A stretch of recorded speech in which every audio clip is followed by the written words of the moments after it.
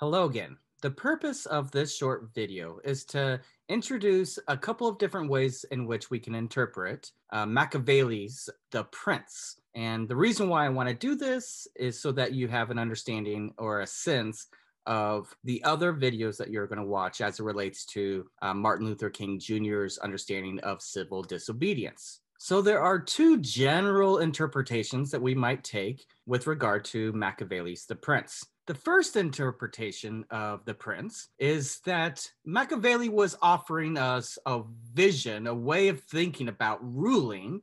If you're the person in charge of ruling, if you're the governor, let's say, the prince, where your interest is not merely in protecting and providing security and a good life for the community, rather, as the prince, as the person who's ruling over certain subjects, your interest, your primary goal is to protect and provide security for yourself as the sovereign over certain subjects. Now, on this first interpretation, which is by far the most common interpretation, this interpretation takes the prince, the ruler, to be ruthless, to do whatever it takes to protect his own authority. And this interpretation is oftentimes associated with contemporary politicians who just are interested in winning elections, getting your vote regardless of how they get your vote, lying to you, and just dealing with whatever those ramifications might be later on,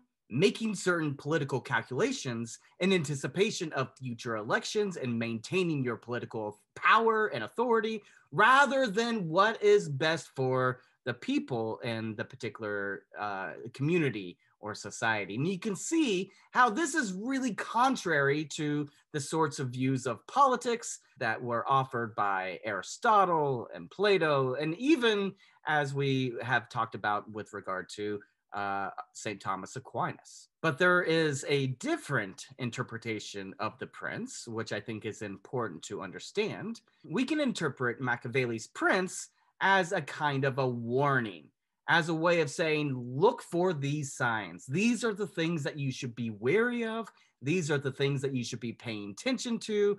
If you have rulers or politicians that are acting in these ways, then you should take note of that and use those sorts of signs and signals to identify unjust laws, unjust rulers, and so forth. So these are two very different ways of interpreting the prince. I'm not trying to suggest that there's any correct way that you should interpret Machiavelli's work. Clearly, there is one interpretation that's been more dominant than the other, namely interpreting the prince as a blueprint for how to maintain one's own power has been far more prevalent in modern society than the less common interpretation, which is more of a blueprint, signals and signs to pay attention to, which you can then use and apply to your own society, to the rulers and governors of your own community. Still, there is a third reason why I want you to pay attention to Machiavelli's work, specifically as it relates to strategy. One of the major themes that comes to us from Machiavelli's work is that politics involves practical reason and not merely having your head up in the clouds,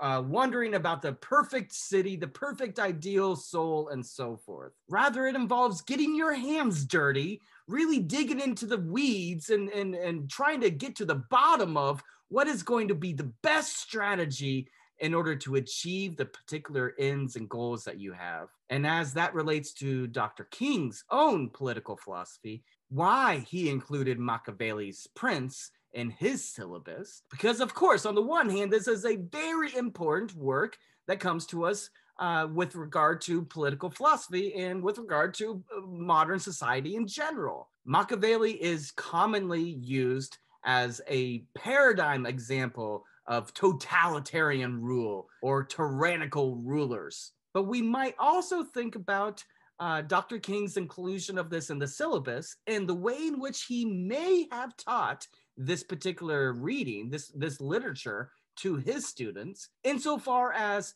Machiavelli provides us a window into the strategy that's involved in politics. And it's that strategy that I want you to pay close attention to as it relates to Dr. King's nonviolent resistance to the political ruling authority of his time.